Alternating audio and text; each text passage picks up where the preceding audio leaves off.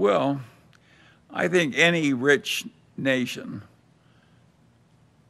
ought to have a social safety net that expands a little with its wealth. And that's what we've been doing through my whole lifetime, and I applaud the result. And I think the result would have been worse if either party had been in control all by itself for the whole period.